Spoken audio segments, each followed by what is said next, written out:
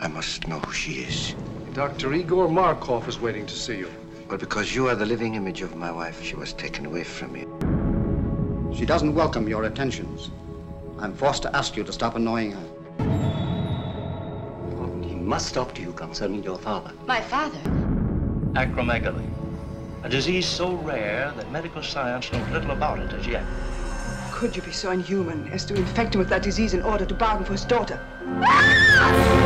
Take her out of here, please. Take her out of here, quick! You've kept your secret all these years. You stole the name and laboratory notes from the man you killed. He deserved to die. You were clever, Markoff. You have set yourself up as a Frankenstein and created a monster.